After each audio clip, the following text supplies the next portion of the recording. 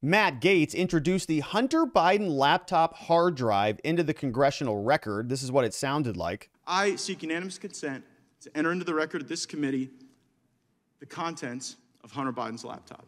Oh, yes. Which I'm in possession of. Admit it. Now, the Democrats not happy about that, obviously. A lot of problematic things on that laptop, on that hard drive. And so Jerry Nadler came up with an objection as to why it could not be submitted. Here's what that sounded like. Object pending further investigation. And what's the basis of that objection? I don't want it. It's a unanimous consent request, and I object pending. I have a subsequent question.